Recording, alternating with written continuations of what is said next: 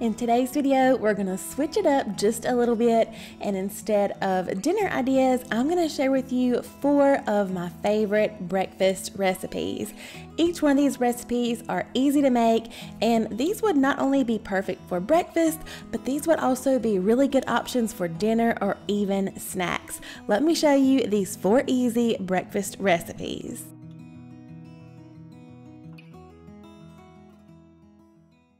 This recipe is super easy to make, super delicious, and super filling as well. We're gonna need some eggs. We're gonna use just 1 puff pastry sheet. I just have the box out here. We have a couple different cheeses. I have some sharp cheddar, and this is some Colby Jack. We're gonna need a little bit of milk. We're also gonna need some bacon. All right, so we just have a baking sheet here. I have one of these little parchment sheets in there. We have our puff pastry dough. I'm just gonna, you can roll this out with a rolling pin, but I'm just gonna kind of use my fingers just to kind of spread it out, make it a little bit more thin. I like a rustic pizza anyway. Now we're just gonna go around the edges and kind of make a little, just a little bit of a crust. Next, we're just gonna take a fork and we're gonna very gently poke some holes in here. And you really don't wanna poke it all the way through your crust, just kind of on the top. All right, this is going into a 425-degree oven for about 8 minutes. We're gonna pre-bake our crust before we add all of our breakfast toppings. All right, while that puff pastry is in the oven, we're gonna go ahead and give a little chop to our bacon.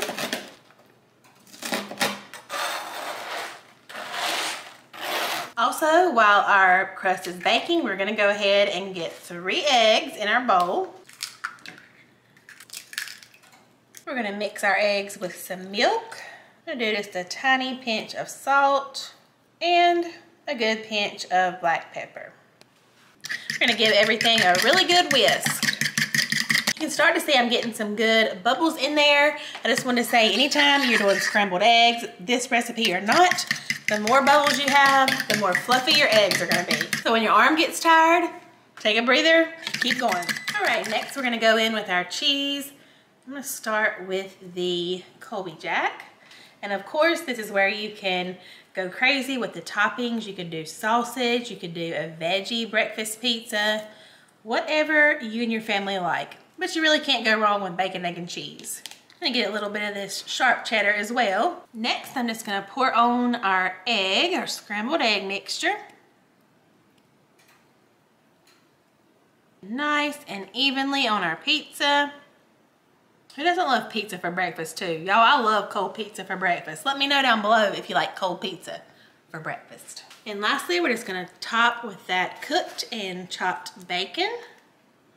All right, our breakfast pizza is going back into the oven for just about 10 or 15 minutes. All right, this is looking so good. Yum, I cannot wait to cut into this. You can tell that egg has set up really nicely.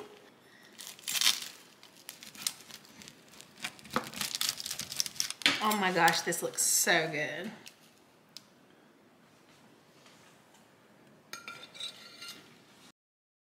This recipe is super easy. It only requires 4 ingredients, but these things are so delicious, y'all. So of course, we're gonna need some Bisquick. I'm just using a mixture of cheeses. I kind of wanted to use up some of this, and I'll probably dip into the Fiesta blend a little bit, but it's just 1 cup of shredded cheese. We're also gonna need 1 pound of breakfast sausage, and then we're gonna need 4 eggs. That's it, let's put this together. So the first thing we need to do is brown up our sausage.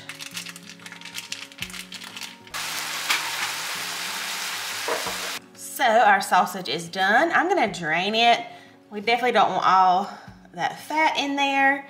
So I'm just gonna, the way I like to do it, I just put mine on a paper plate with a couple paper towels. I'll just let it kind of hang out over here while we're getting together the rest of our ingredients.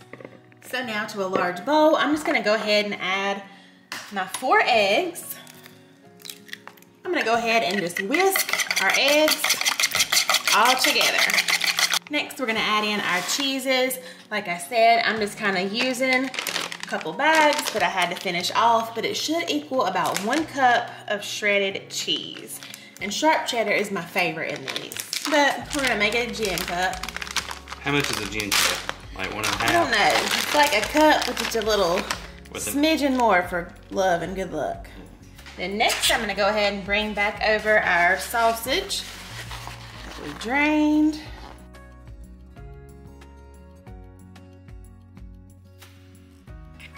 Give everything a little toss.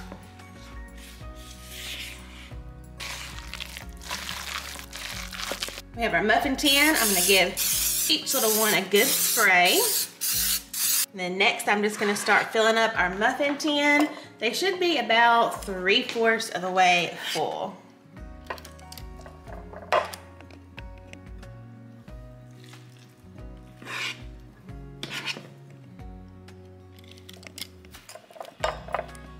And by the way, not that I always film low calorie or low carb things. So these, I calculated the calories and they're only like 209 calories each. So I thought that was pretty good if you're watching that. And they actually are pretty low carb. I know we have the Bisquick in there, but I think it only adds maybe 11 carbs. So that's relatively low. I have a little bit left, so I'm just gonna kind of divide it out. I already have my oven at 350, and these are going in there for about 18 to 20 minutes till they're nice and brown on top. All right, we just pulled our little sausage muffins out of the oven. They look perfect. They look nice and golden on top. And then I just kind of pull mine up on the side with a knife to make sure that side is nice and brown. And they look perfect. They smell delicious. These are perfect little breakfasts just on their own, but these also make really good grab and go breakfasts. We've actually done these the day before we go on vacation. We can just kind of grab one and eat these on the way. They're perfectly good a day or two after. You just wrap them up in a paper towel and microwave them for about 30 seconds, and they're perfect. These are so, so good. Look how good these look, y'all. They're so fluffy and light, have lots of flavor, sausage, cheese, and egg.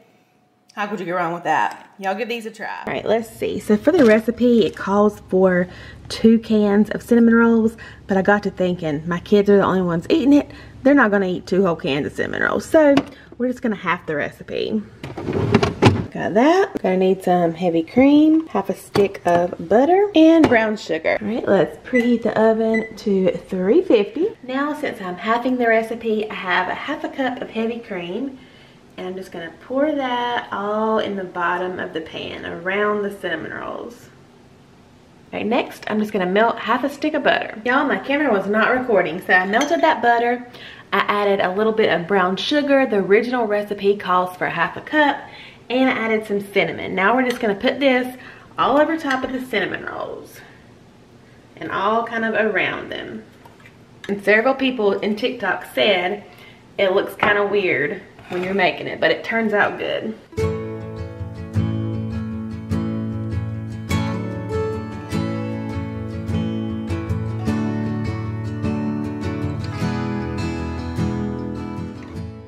All right, I saw some people cover it and some people did not with some tinfoil. So I'm gonna cover it and start with about 30 minutes, and then we can always uncover it for the rest of the time. Actually, I think I'm gonna go about 20 minutes since these are the regular size. All right, they've been baking for about 15 or 20 minutes covered, and y'all just look at how ooey and gooey they already are. But they definitely need to go back in there, so I'm gonna uncover them and do about 15 more minutes. I'll keep an eye on them. And they have definitely gotten bigger already. So once they finish baking, you can see they really have doubled in size. But next time though, I am going to be sure to pick up those Grands variety. And y'all, look at these things. They soak up all of that butter and heavy cream mixture. That's what gets them to be so big and fluffy. And then you just use the frosting that comes with it to put that on top. Of course, my kids love these. McKenna has already requested these for her birthday breakfast. And y'all, I'm not sure I can ever make canned cinnamon rolls again. With only a few ingredients, this really takes up your cinnamon roll game to another level.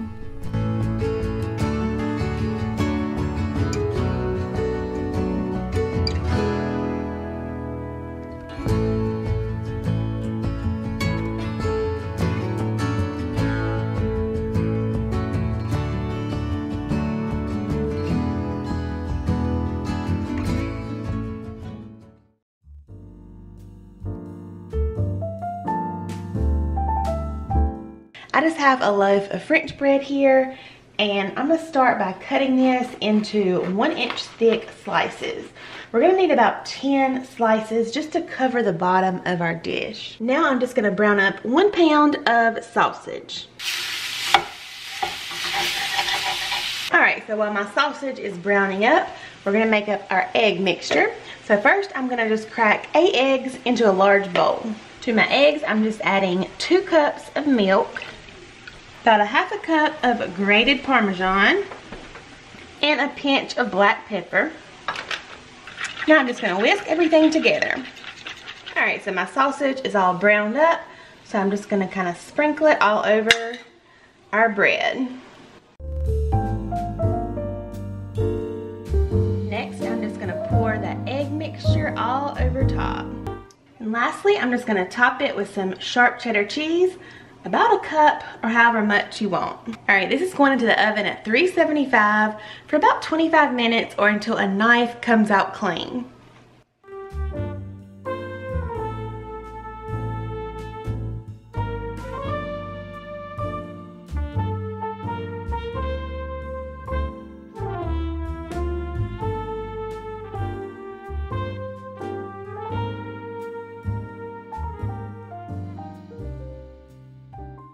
If you've made it this far in the video, leave an egg emoji down there in the comments so I know that you're here.